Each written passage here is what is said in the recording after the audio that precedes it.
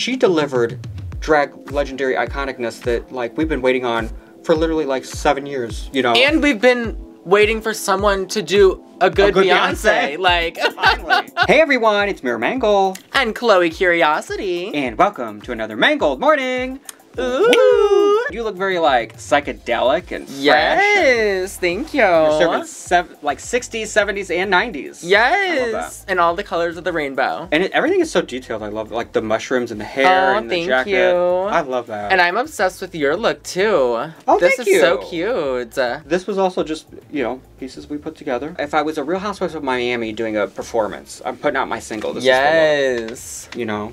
I live. Beyonce, of course, just released Renaissance, and we're here today to talk about the Renaissance of Delta work. Ooh. And we'll get into it, but I love what we're going to be talking about are queens who have had Renaissances post-Drag Race and how they come about and what happens. Right. We're going to get into all of that, but before we get started, make sure you go ahead and hit that subscribe button, like the video, and join the Patreon, where you can see all kinds of additional content you can't see on YouTube. Plus, you're helping support the channel. Now, you can also support the channel by tipping on Venmo like these fine folks did. I feel like I didn't do a good job at explaining what we're here to do today, but that's fine. Logan F. Leonardo S., who said we should do a video of the most tops and bottoms. Earlier this year, we did a video called Power Tops and Power Bottoms of each season. Type in Mera Mangle and then whatever idea you have, and I guarantee we probably have already done it. Right. But the good thing is, keep sending these to me too, because first off, I love money. But second off, sometimes it reminds me, oh, if we have done it, then we could redo some of them. Right. Some of them, with so much Drag Race, we can update all the time. Right. Also, big shout out to Jason J, who, this is hilarious. He gave some really, really old references. Said that he's been watching old videos. He said, I'm tipping you for Brandy T. Mangle, which is the only makeover I've ever done on the channel. Oh Made my over gosh. my straight friend. Literally one of the first videos ever on the channel. And then he also tipped us for us having to pause because we were laughing so hard at this try not to laugh challenge. It was a clip where they took the clip of RuPaul saying what you two just did in this moment to Alyssa and Roxy about, like, how amazing the lip sync was, and they edited the clip to have Ru saying that to Pearl and Miss Fame for their lip sync. Oh, gosh. And it's just hysterical. But I love the flashbacks. Take a look at this art here. Zay Lilac? I think that... Yeah. Zai or Zay? That's so cute. I'm, like, remade into, like, an anime. Yes! That's Mera as an anime. That looks like a hard blunt bang, too. I like that. Yes. I don't think I have any gingers with bangs. Yeah, we need to see you with a hard blunt bang like that. A ginger. The only time I do it is for Gale Weathers. Yeah. Which, honestly, almost every week, I have to tell myself not to go get the... Like, it's one of those looks that for some reason I want to go get all the time. Because it's so good. Because it's just so fun. I just love Gail. And I feel like One time we need to do one with you as Gail, and I'll be Casey Becker, because I've done that before. Yeah. So. Well, Halloween's coming up. Yes. Christian from Costa Rica in his Mera Mangle shirt. Aww. We're reaching all the way into the... Oh, in Costa Rica. Costa Rica. The Caribbean. That's in the Caribbean, right? Yeah. Yes. I've been to Costa Rica before. Have you? How was it? Yes. It was really fun. Very gorgeous. Did you meet Christian? Yeah, I think I saw him. No, I'm just kidding. Christian got his shirt at meramangle.redbubble.com. You can get your merch there, or we have additional merch available over on dragqueenmerch.com. Send us your photos and you'll be featured in a video. I have to share something with you, and it might end up being a new addition to the set, but it is the chicest thing you've ever seen. My hand in yours. No! That is actually the chicest wind chime I've ever seen. So chic. Bought the actual one from the Jamie Lee Curtis website. Girl! And so I was saying, like, what do I do with this? 'Cause also, I could use it outside as an actual wind chime, but I could also use it on the set. I have a hook here. It's really very chic. Because, like, yeah, as long as it doesn't look bad on camera, but we could just be like, screaming! my favorite! I love it! Or dinner's ready. Ring ding ding!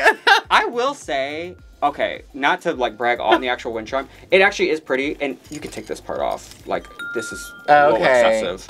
Yo, you could hang your own little charm. I could hang my own face, yeah. Aww! A Mera Mangle. My hand in mine. Yeah!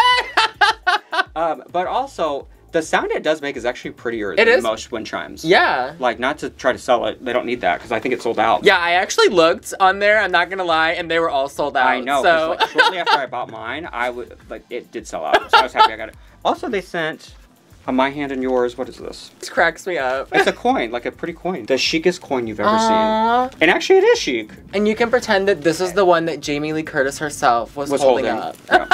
And to be fair, they are chic. I think Dorit was just really trying to sell the fantasy that day. If you don't know the reference, we're talking about Real Housewives of Beverly Hills. Jamie Lee Curtis was on. It's a whole moment. It's a meme. It's a whole lifestyle. Yes. Honestly, it's a lifestyle. It really is funny, though. It is hilarious. Let's talk about Delta Work. If you don't know, Delta actually has had a podcast on the Mom Network, which is Alaskan Willem's podcast network, for a while, but it was with Raja. They used to have a show called Very That with Raja and Delta. I guess around the time All Stars started, Raja is either taking a permanent break or a part-time break, but they did rename the show Very Delta. Oh. And now, instead of it just being a podcast, it still is a podcast, but they also film it and put it on YouTube.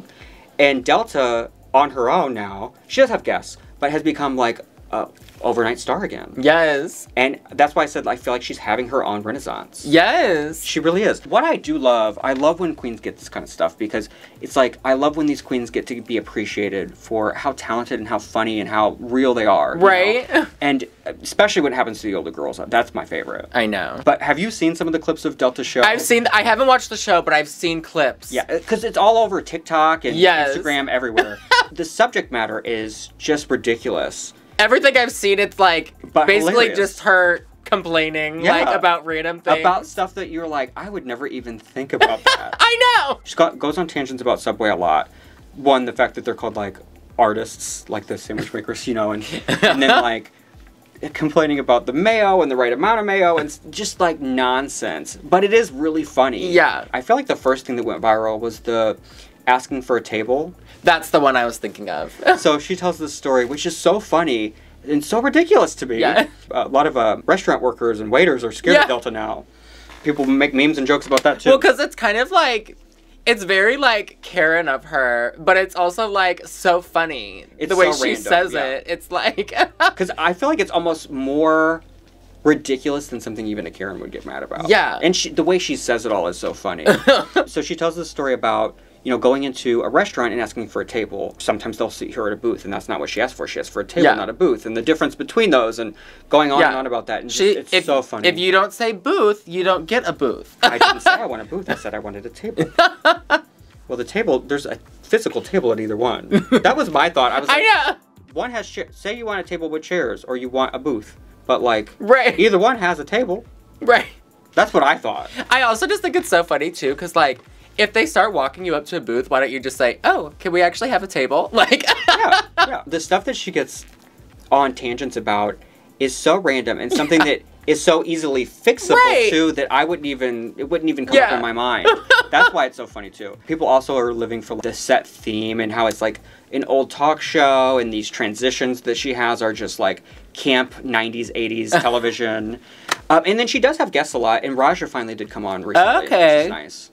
So I wonder now that, I haven't really heard, but I wonder if Raj is going to join her back. But I feel like this is, I mean, there's so many podcasts, right? Like so many queens already have podcasts. And all that. And they had been doing that for a while. And I really had never, I think I'd listened to a few of the episodes early on, a couple years back. But it's not like their podcast was making waves. And now Delta on her own is making waves, you know? Yeah. So it'd be... I could see why it could set it back almost. Yeah, like I would want to keep her on her own at this point. I would let Delta keep doing Delta. They need to let it ride and see what happens. Have it be two separate shows. Yeah. It's just so lovely for someone like Delta who, you know, way back on season 3, and then she was working for Ru for a while doing the hair. Right. Unfortunately, it's always that thing of, which is not real life, but with the fandom in the show, it's like once you're off the show and if you're not coming back, then you're almost dismissed or not seen, kind of thing. And so I feel like that she's in a space now where she's made her own lane, and that's so fierce too. Since she's on TikTok and stuff, it's like the whole new generation is seeing her that maybe didn't watch her original season. Right. So it's like people who don't even know Delta. Yeah. So and now they're laughing at her. You know, it's like laughing with her, I guess, is the right. I hope, because I know that a lot of the TikToks I've seen haven't been actually posted by her or by, like, the channel. So people are, like, taking the clip. Like, I hope that she's able to monetize that in some way. Right. Because I always think about that. I wanted to bring up a couple of other queens that have had similar viral renaissances. Okay. And the biggest one, and the first one that comes to mind, is definitely Jasmine Masters. Oh, yes. Because I think about that all the time for her, too, with her clips and her quotes that people do and use on TikTok and everywhere. And she was kind years. of the first one, like, she called herself, like, the meme queen and everything. Right. Like, but I wonder if she's able to monetize that and continue to. Right. That's difficult. Especially when it's just, like, a meme, because it's, like... Yeah. A meme is hard, but, like... Yeah. Specifically, her audio on TikTok, like, that should be able to be monetized, and she should be getting cuts of all that. Oh, yeah. That's... For Delta, too, though, I hope, at the very least, that it's hopefully, like... getting people to see it and be like, oh, she actually is funny, and they want to go watch the show. If they're not making the money from those, right. hopefully it's helping... At least get more viewers. Their brand in some way, yeah. Yeah. Or, like, even helping the turnout to their shows. Right. And stuff like that. And right. getting them more bookings. Yeah. You know it has to. You know? Well, I'm sure, I mean, as you get more attention to online, then, I mean... Now Delta could come back for an I don't know, an All-Stars, you never know. Like, I don't know if she would ever do that, but... Yeah, I don't know if she'd want to, but also, at the same time... It's like, Jasmine did come back to All-Stars. Right. But that didn't really... It didn't work out for her. It didn't matter. Like, I don't need to see Jasmine in those challenges. Because when Jasmine came back, she tried to bring that meme, like, the online presence kind of into her. Because remember, she did the... She tried to do the stand-up, and she thought she could do that same kind of thing. Yeah. It didn't work out on the show. Well, that's the problem is everything... And I think Delta's the same way, where it's not like she's rehearsed... Yeah. Jokes. I think she's literally just ranting about random things that are going on So it didn't translate. Yeah. But that's the thing with Jasmine is I don't need her to win a Drag Race challenge. Yeah, no. Because that's what I like to see her do. Yeah. You know what I mean? Right. I think also just that idea of what the fandom sometimes thinks of queens and the worth that's put on them is based on performance on the show. Right. And what they do on the show. As to where, like, there's so much more value to people than that. Right. And just a few weeks back, we talked about Cheryl Hole kind of always being the butt of a joke of mediocre and, this and that. When, in fact, when you go see her live and see the cast, like, she's always the best one. Right. Drag Race is not a perfect representation of how good a drag queen is. Totally. Most of the challenges on Drag Race aren't going to really occur when you go see a drag queen. Yeah. No. Just the lip sync part. And everybody has... random bad weeks. Like, you never know what's going to happen when you're on TV. I don't know. Yeah. That's why I love moments like these, is where people can be seen for exactly who they are and be celebrated for that. Right. So I hope that it continues for Delta and more good stuff comes from it. I also included Mayhem. It's different, obviously, because it's a performance, but it definitely was a massive moment at the time. And she also, speaking of that, Delta, do not come back and try to talk for your talent, because Mayhem did the same thing, and it also didn't work out. For her, she didn't do it as good as it was in that performance. She tried to sing part of her song live, and that didn't work. And I was actually excited when she was gonna do that, because I was like, oh, that's the meme. She looked so good. Yeah. And the eyes, but she just didn't serve the same level of intense. Right. Because that's why it was so funny. It's like intense, like... intense for just no reason. Yeah. I guess when you have a viral moment, it's not set to last forever, right? It's meant to be a moment. So I wonder, is there a need? Is there a reason? Or should they be trying to extend that moment to something different? It comes down to fame. I mean, it's getting your name and your... attention. Yeah, I mean, it gives you more attention to your drag. Yeah. And, I mean, if you go viral, then... I guess from there, it's what you do with it. Yeah. It puts you in the spotlight more, so then if you want to take it bigger than that, then that's on you, I guess. It's like, you've been given the spotlight, and then opportunities probably come your way, and then from there, it's like, what do you do with it? I thought we'd shift the focus a little bit and talk about queens who, in a similar vein, like Delta, where gone from the Drag Race zeitgeist for a while in terms of being a big name. Yeah. And then you come back to All-Stars, and that provides a renaissance. And that's something where, like, when we talk about people like that, it's kind of, I hate to say it like this, but it's like, they kind of not fell off, but just disappeared from the timeline a little bit. Right. Yeah. It's like that thing happens on Instagram where all of a sudden you're like, I haven't seen so-and-so's post for months. Yeah. And then you go and look at their page and they're like, well, they're still posting. Why am I not seeing them? Right. It's very that energy. Yeah. So the queens that really have that for me, Tatiana, Vanilla Creme, TKB, Yes. Kylie Sneak Love, and Raja O'Hara. Yes. Trinity was the immediate thought that came to my mind. TKB, not Trinity the Top. I think a lot of these you can say, they're also redemptions. Redemptions for sure. But I feel like they're different than a normal redemption because people like Kylie never really got a spotlight. Or Raja was like a villain on her season. Yeah.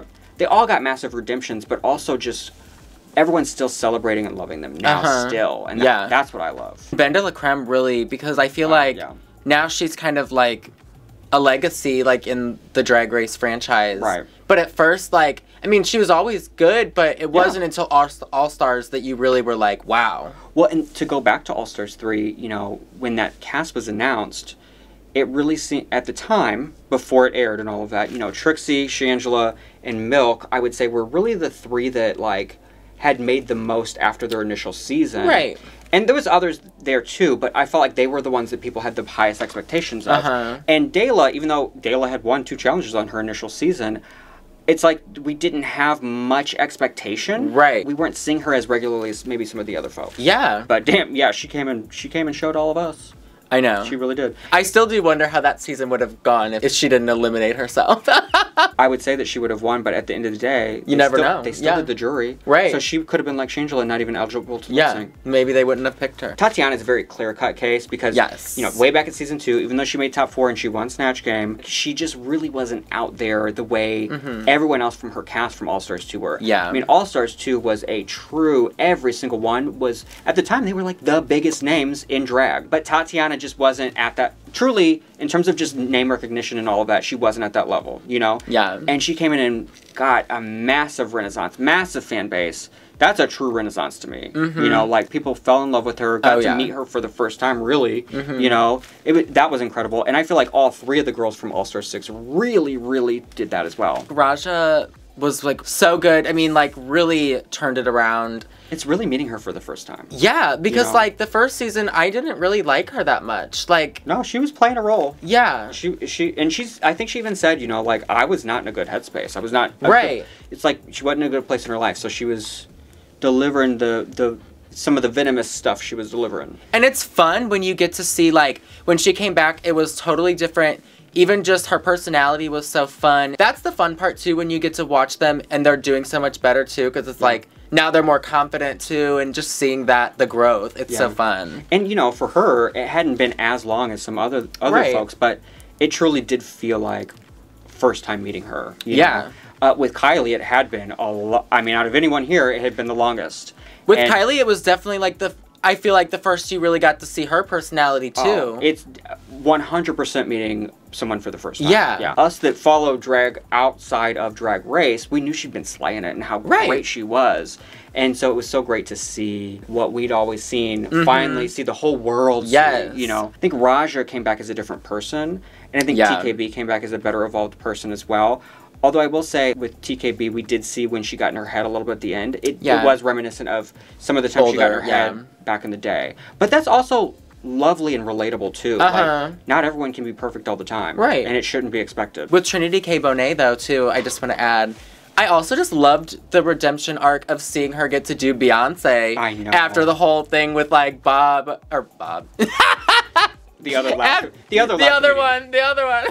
After Bianca said to her, like, the whole thing about... Oh, I am Beyonce. Yeah, that whole... Okay, Beyonce, calm down. Yes. Yeah. I loved that, getting to see her slay Beyonce. Right. It's still... This is not the point of the video either, but it is still so crazy. For Jan winning that as Gaga was a redemption for her for the Rusical, but, like... This is a bigger redemption and bigger, like, legacy and time waiting. And so it's so funny that, like, we should have been happy that Jen got her win, but, like, no, she delivered drag legendary iconicness that, like, we've been waiting on for literally, like, 7 years, you know? And we've been waiting for someone to do a good Beyonce. Like, finally. Yeah, that's true, too. I know it wasn't in Snatch Game, but it was still, like, Beyonce. Right. Although, to be fair... We'd also been waiting on a good Gaga. Yeah, that's true. She did do a good Gaga. Anyone else you'd like to see get a renaissance, whether it's coming back to the show or just be celebrated, the way that maybe Delta or Jasmine we talked about. I really want to see Jocelyn Fox. Does she still do drag? She does on occasion. Because she was so funny. She's so beloved from her season. The drag game, we know as drag queens, and trying to do drag and do it as a living, or if you can't in your city, which so many that's what people don't talk about, is there's so many cities where you cannot make a living doing drag full time. Oh, yeah. They do not pay us out at the bars like they pay the Rue girls, you know. Right. And even some of them, if they are not at that, like, X level, they're still making probably what the local girls are making, and it's not enough to live off of. It's hard to maintain that and keep going at that level, but then keep your sanity in your day job and your life and all of that too. It's a tricky balance that not everyone can do. But yeah, she is so beloved. And I only say that I don't know her actual story, but I know that drag is not her full-time gig. And so I know that that is the case for a lot of people where it's just not, it's financially difficult to do. Whether you are world famous or not. Which is crazy to me, like, when you think about a queen that's been on TV, like, and they're not even, and like you said, so beloved. Yeah. Like, sometimes, too, it's like having the right team to help you do that. Yeah. You know? Definitely. So it could be pieces like that as well. Right. Who knows? We'll have to get Jocelyn on and ask her. Yes. Well, and I feel like now that they have Foxy. Right. Now that they have that Vegas thing, I love when they add people just randomly to the show. Yeah. Like for a month or something. Yeah. How cool would that be if all of a sudden Jocelyn was just there for a month? Like, people would die. Yes. And I love, like, just, like, when they're adding older people. Like, I don't know. Like, mix it up and, like... Yeah, I think that's fun. Yeah. Because the cast has been kind of the same for most of it, hasn't it? Well, up until this year, I feel like this year they've really been rotating new people in and out. Well, that's good. It's interesting, and this is, again, kind of, it's all on the subject matter of remaining relevant and this and that. You know, as there's more seasons and more franchises and all that, it does seem like it is more difficult to gain that bigger following that some of our legends do have. Yeah. And I was thinking, too, which I love, and I think most people do, and I think the reason why they do... have mainly older season queens on the Vegas show. Like, Jasmine Kennedy's been the only newer queen. Wow, and yeah. I think that's because there's so much drag race and so much drag to keep up with. The average people still really don't know all the newer queens. Yeah. Went out the other night and talking to people, and they were like, oh, God, we haven't kept up with drag race in so long. And I hear that a lot, where people are saying, like, oh, I haven't really watched since X season. Right. You know? And some people catch up on marathons and stuff like that, but, like, staying in it like we stay in it because of the channel and all of that. Not everyone does. Yeah. So it's understandable. And I think that's why All-Stars is so key, too. You really need that to solidify now kind of thing. Does that... Yeah, because also the All-Stars shows us just, like, such a high caliber now. Right. It's always my favorite season. All-Stars is always the thing I look forward to most. Because it's just... I don't know, it's so good. And there's something it's comforting to see people you already know. Yes. To see them do better. Well, because then you have someone immediately you can root for, usually. It's more dynamic because you have a longer story arc. Yeah. Like everything we were just saying with TKB. If you had never watched season 6 on repeat like we used to back in the day, then you wouldn't know why that was so more powerful than just the performance. Right. You know? So you said Jocelyn, and I agree Jocelyn would be great to see get a renaissance. But I would also really love that for Mrs. Kasha Davis. I forgot their name that quick. I would love to see that for Mrs. Kasha Davis because I feel like she is so funny and so talented and just didn't get appreciated for what she contributes to drag. Again, I was like, I was surprised when she went home so early. I thought she was doing pretty well. I mean, I think, like, there was such a stigma when it comes to, like, older queens sometimes. The judgment, like, it was very clear that her judgment was way harsher than they treated any of those supermodels. Yeah, I know. She messed up the word welcome, and they were like, well, she's they even literally said she's a workhorse queen, so she shouldn't mess up, not for 1 second. But she it's should like... always be funny. It's like, what? You're not holding anyone else to that expectation. Jeez. Like, they all are drag queens. Like, and she still did better than so many of, you know, like, that's the thing is... Yeah. That's a whole different subject matter that we could go Because down wasn't that the the Rusical? No, that was the Despies. She went home with the Despies. The Despies, okay. Well, let us know who you want to see have a renaissance and what you think about Delta's renaissance and some of the other queens we talked about today. Yes. We're going to head on out of here because we're just silly, stupid little girls. Ooh. And I have one last thing to say. Chic. Glad you got to chic me. Bye. That is the chicest wind chime I've ever seen. It really is very chic. It really is.